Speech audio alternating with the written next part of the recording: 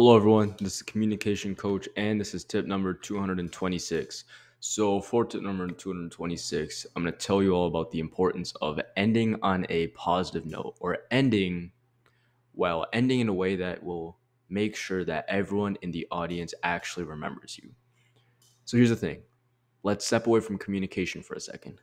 In almost any aspect of life, you're going to be remembered most by how you finish, how you end on the finish line. That's why everyone tells you finish strong. You know what I mean?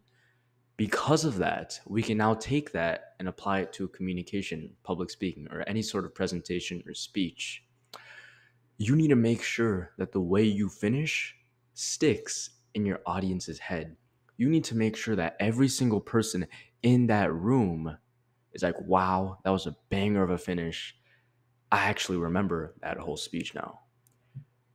Let me just take a really quick example. Kobe Bryant, in his final basketball game ever, dropped 60 points, a 60-point legendary performance.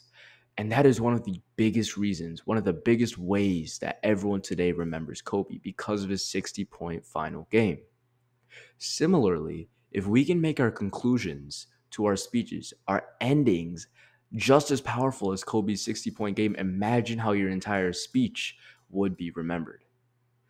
Just like that, by concluding on a stronger note, by making yourself more memorable at the end, you strengthen your entire presentation and its argument.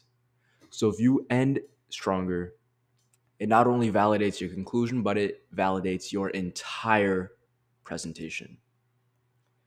Everyone, remember to end strong so that it'll make sure that the rest of your speech remains powerful as well.